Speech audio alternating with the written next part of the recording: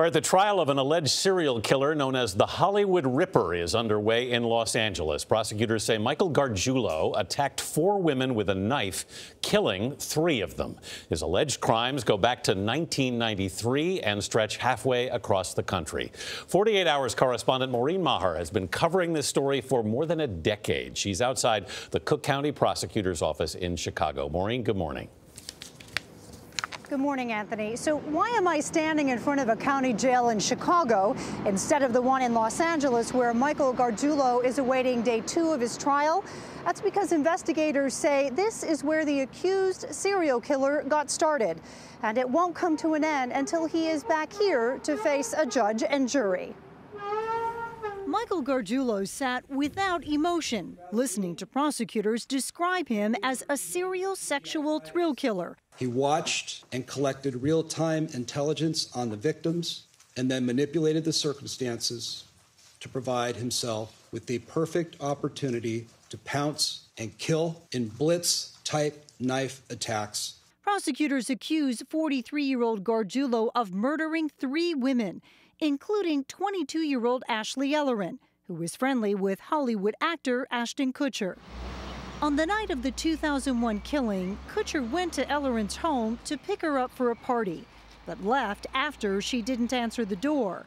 Ellerin's body was found the next morning outside her bathroom. Ashley had been stabbed over 47 times. Kutcher has avoided talking publicly about the case, but he is expected to be called as a witness during the trial. Investigators believe the killing actually started 8 years earlier. They say in 1993, Gargiulo killed his neighbor while living in Illinois. The body of 17-year-old Trisha Piccaccio was found on her back door steps by her father. Gargiulo grabbed Trisha, snapped her arm, and stabbed her repeatedly. Piccaccio's murder went unsolved until 48 Hours Mystery aired this report on her case in 2011. Following the broadcast, 2 new witnesses came forward. Within weeks, Gargiulo was charged in connection with her 1993 death. After Gargiulo moved to Los Angeles, police say the former handyman and boxer found new victims. In 2005, he allegedly killed 32-year-old Maria Bruno, a mother of 4 who lived in his apartment complex. Hello? This muffled 911 call reveals the moments after Gargiulo allegedly attacked then 26-year-old Michelle Murphy in 2008. Was he armed with just the knife? Murphy, who'd been woken up to someone stabbing her, managed to fight off her attacker and survive.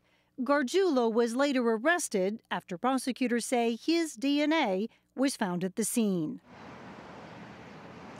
Gargiulo could face the death penalty in California, but regardless of the verdict out west, the Piccaccios, who live here in suburban Chicago, have been told by the Cook County State's Attorney's Office he will be immediately transferred back here once everything wraps up in L.A. to face murder charges. In the 26-year-now-long saga for this family, they've been waiting a couple of decades to have justice for their daughter's murder.